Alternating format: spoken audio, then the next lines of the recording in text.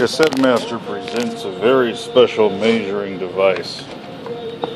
This is the TIF installation tester, model IT990. This is a Japanese-made device which is used to measure resistances up to a gigaohm.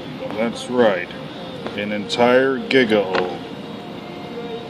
The device is made for testing the resistance of insulation, which most of it will just go to infinity. It can also be used to check the impedance of multimeters, as long as they're able to handle 400 volts DC. Because this device has a step-up power supply inside.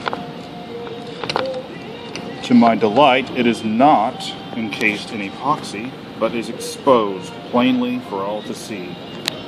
The oscillator circuitry with the step-up transformer, and even some trimmers to adjust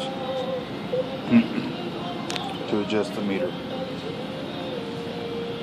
This device not only produces 400 volts DC for measurements to measure the millions of ohms of resistance, but also can be used as an AC voltmeter, with its lowest measurement marked to be 50 volts up to 500 volts AC.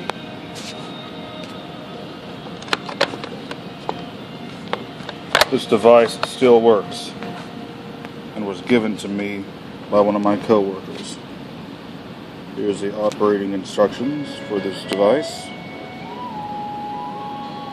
Here you see a bigger serial number, but here you see a much smaller serial number of only 4077. Interesting thing there. One of the battery modules has this piece broken off, but I think when it's put back inside here it will be held in place. Just replace the battery? No, I'm making a video of this device for YouTube.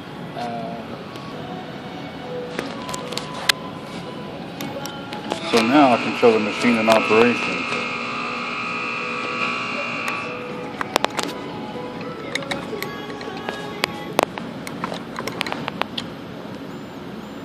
Measuring skin resistance.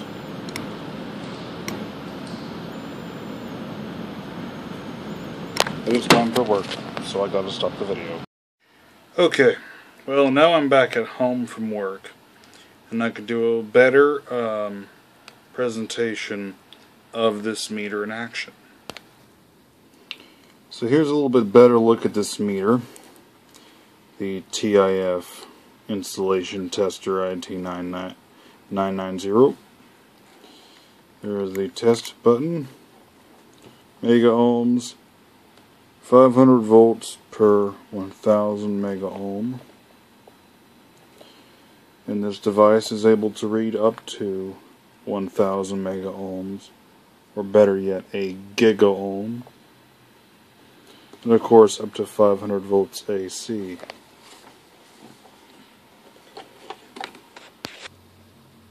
Here's the back of the meter. There's a connection for earth and line, battery check, something called guard, and a DC in for external power supply. So we're going to hook up our leads.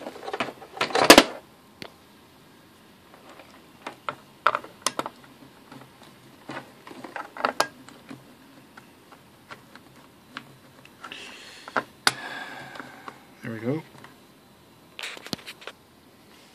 There's some special high value resistors we're going to be checking. Of course, you have standard values like 1 mega ohm, which is pretty common, whose color code is the humble brown, black, green. So we'll have to hold down this button to energize the high voltage power supply. Touch the lead, and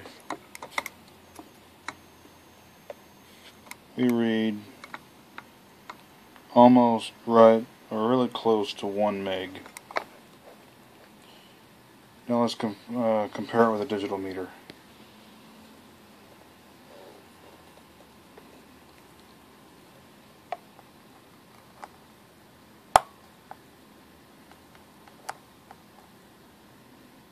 Digital meter reads 1 meg, or 1.0045 meg. So it wasn't exactly 1 meg, but we'll see some more interesting readings soon. This digital meter is pretty nice. This is the Fluke 8062A. But here I have a resistor, and if I go in to read it, it still says overload. And I have it set to the highest one it can go in the mega ohm range, and I got overload. It said, what? It's an open circuit? Is the resistor bad? Think again. So let's get the same resistor, hook it up to our high resistance mega ohm meter, put the probe to the other lead, we had to push down the test button. 500 meg. Now here's the reason why we weren't reading exactly 1 meg. I have this meter at an angle, and when it's at an angle, this does not exactly go to the infinity. I have to make it straight down. You can see it goes better to the infinity. When I do a test now, it goes almost right smack dab to the 500. This, thank you very much, is a 500 mega ohm resistor. That's right, 500 meg. That's half a gigaohm. That's a lot of resistance. Now, let's say we want to read a gigaohm. Here I've got two 500 mega ohm resistors in series.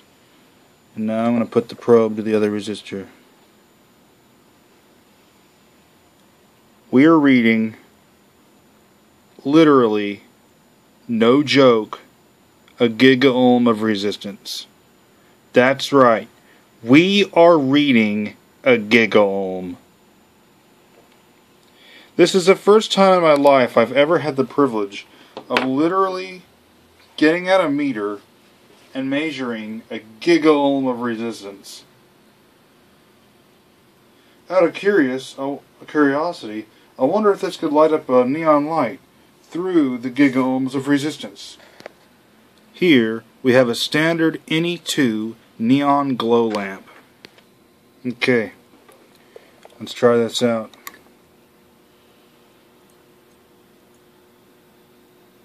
It does light the neon. Excuse me for a second. I'm having a hard time getting on the screen at the same time. Let's turn off these lights too so we can get a little bit darker on the subject here. Okay, so we have that light off, and we will attempt to do this again with the neon on the screen. You can see the neon has lit up. You can see also it shows its DC voltage because only one pole of the neon is lit. Now you couldn't see the meter swing, so let's turn this light back on and let's measure that again. Please do not fall, stupid phone camera. Ugh. Okay, let's try that. So we should be able to see it read a gigaohm. You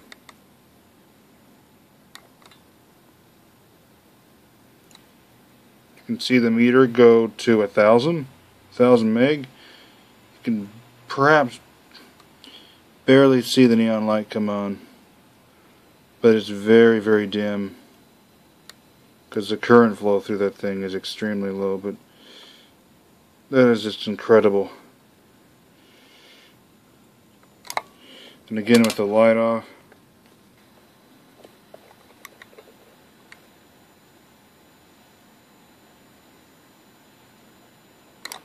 So that's pretty remarkable, to say the least. Now that we have this meter sitting level, let's try reading the 1 meg again, just to make sure it goes right to 1 meg on the meter.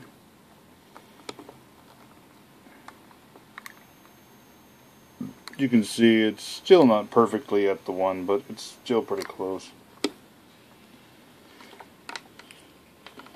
But still, That has been a presentation of a very special meter.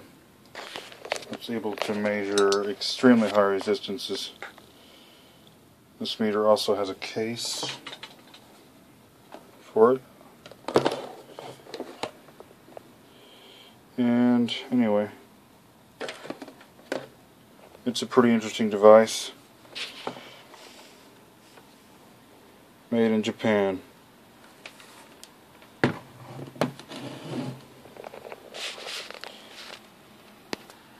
Hope you enjoyed this video showing the TIF insulation tester model IT990, also known as a mega ohm resistance meter for up to a gigaohm range. Okay, I continue.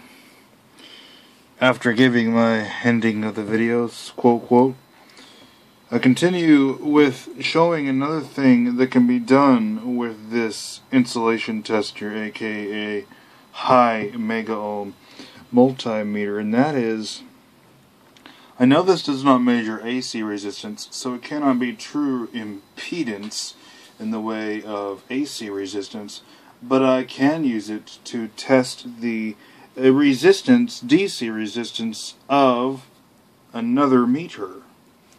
So VTVMs are known for being high impedance, that is vacuum tube voltmeters. So we're going to be turning this meter on and to DC volts, and of course it's going to have to warm up the vacuum tubes. Now I don't have the original probe for this old RCA senior volt ohmish meter, so I'll have to kind of touch the wires of the probes of the TIF mega ohm meter to the input of the VTVM. Another interesting tidbit of information is that whenever you're turning on this meter here, this supplies positive power, this supplies negative power. But I'm going to touch it as if this were negative and this were positive, and I have this set to minus DC volts, so it expects negative polarity. Now I'm going to zero the meter.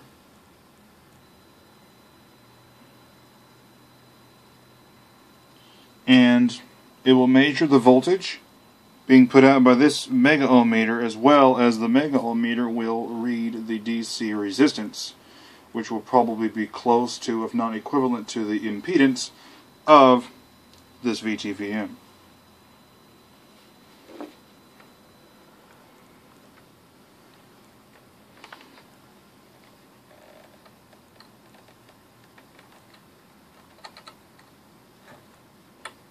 Of course, doing this all in one hand and things like that is always proves to be a unnecessarily large challenge.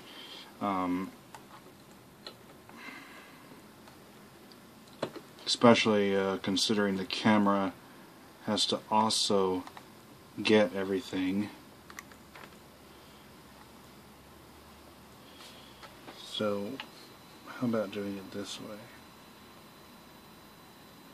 So this is set to a range of 500 volts full scale. So the VTVM is reading 430 volts, while the meter here, the mega ohm meter, is reading, gee bummin', 15 meg. About 15 mega ohms. Yeah, about 15 mega ohms. So it's interesting to know that, to notice that. Now, when we compare it to a digital meter, you'll see that it reads a little bit lower than on the VTVM. Whereas the VTVM read about 430 volts, the DVM is reading 400 volts or 399 volts. Also notice the impedance is about the same, 15 mega ohms. Now let me check this again with it in this position. It's closer to 10 meg. So actually the 15 meg is a little deceptive because this meter needs to sit in this position. You can see now it reads 10 megaohms.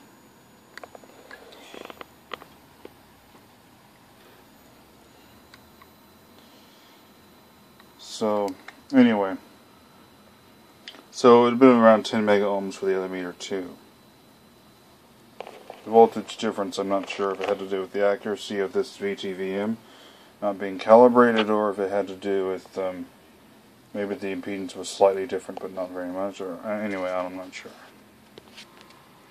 So this meter, the reason why I wasn't reading right vertically is simply because I haven't zeroed it in the vertical position, so I'm just going to get a little screwdriver and adjust that.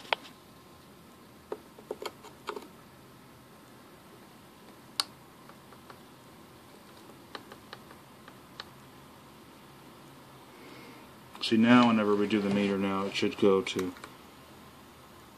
10 meg, and it does. It's still across the digital meter. Now, I'm not perfect. The bad news you can see here is that this old Hewlett-Packard VTVM wanders. It has not been restored, so although I have sprayed the switches and checked the capacitors, it has not been restored, so it has an issue, or apparently it has noise. But it still can serve as a candidate to show just how high the resistance of this meter is. The other one, the other VTVM was 10 meg, showed as around 15, but it was more like 10 meg, just like the DMM was. No big difference. No big advantage to impedance. But this one does have an advantage when it comes to resistance.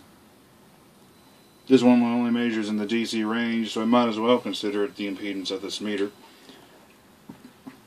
If I measure it, the needle goes to close to 0.6, which would represent 600 volts. Obviously, the load is a lot less, so the voltage from the mega ohm meter is not brought down as much. But, as can be read on here, the resistance of this VTVM is a whopping 200 mega ohms. That is pretty amazing.